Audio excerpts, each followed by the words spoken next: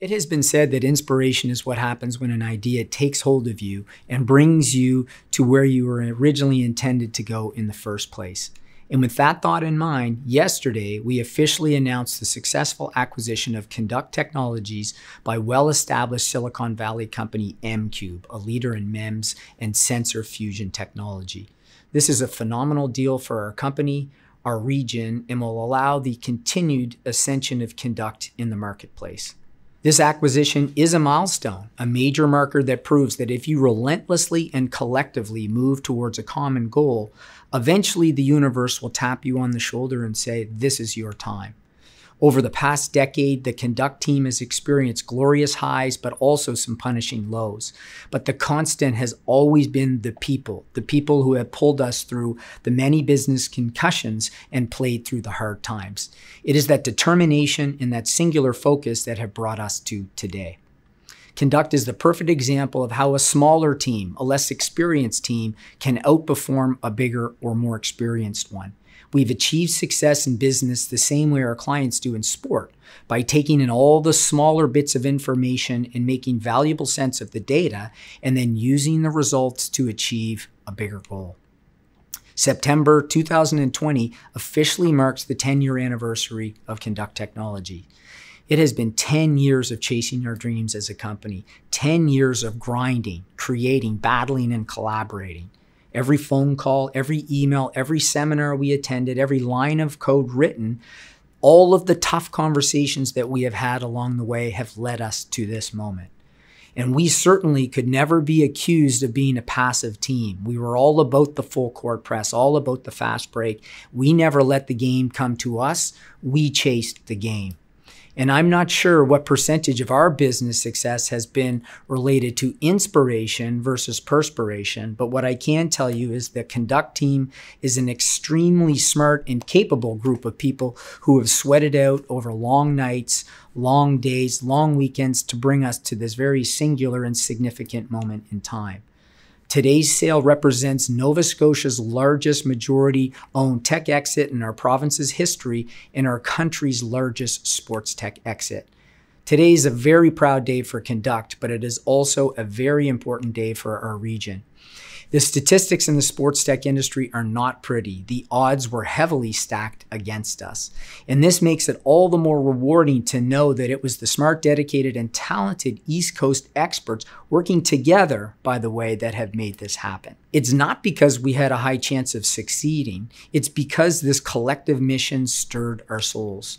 And it is important to point out that it is not about the money. Today is about the people we became along this journey at Kinduct, and the character we showed as we struggled over obscene obstacles to create a championship mindset that sustained us through the dark days and now defines us on this very sunny day. I am personally consumed with gratefulness and appreciation to all of you who have been a part of this incredible journey. And this, of course, starts with my home team, my determined mother, my dedicated father, my loyal brother, and of course my loving wife, who are the ones who taught me how to conduct myself as a leader so that I could become the leader of Kinduct. And I have been blessed to wake up every day with a sense of urgent purpose, to put on my favorite hoodie representing one of the many teams our company works with, and head down to our beautiful office that overlooks Halifax Harbor. And at Kinduct, I feel the same biochemistry internally I once felt as a competitive athlete. Clenching adrenal glands, sweaty palms, racing heart. And I want to point out that I love the work largely because the people I work with, I love. And the best part of this Kinduct story is that for a very long time, we thought someone else was going to show us the way. Someone from Palo Alto or New York, or London or Austin, when in actual fact, it was the people from Shelburne or Yarmouth or Sydney Mines or Glace Bay that helped to figure this out. This is an important message for our children. Young people who will always be influenced by their culture, but who will forever be defined by their character. Passion, perseverance, and personal belief are much more important than where you live or what school you attended in the past.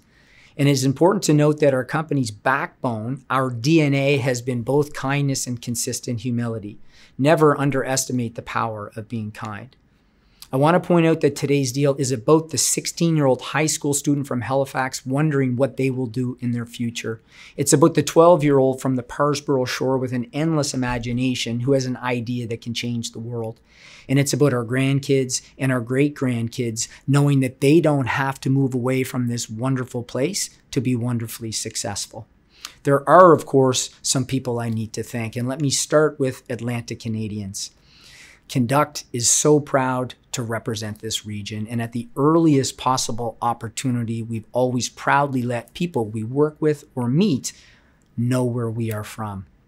I also want to single out the local tech community. You have inspired us along the way.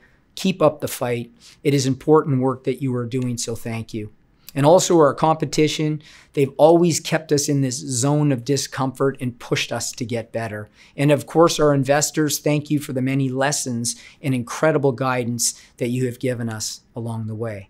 And to our clients and partners, it is very true when they say that you're as good as the people that you associate yourself with, and these intelligent, innovative, and most importantly, kind people have literally made us who we are today. And as for our families, these are the people who have carried the biggest crosses of all.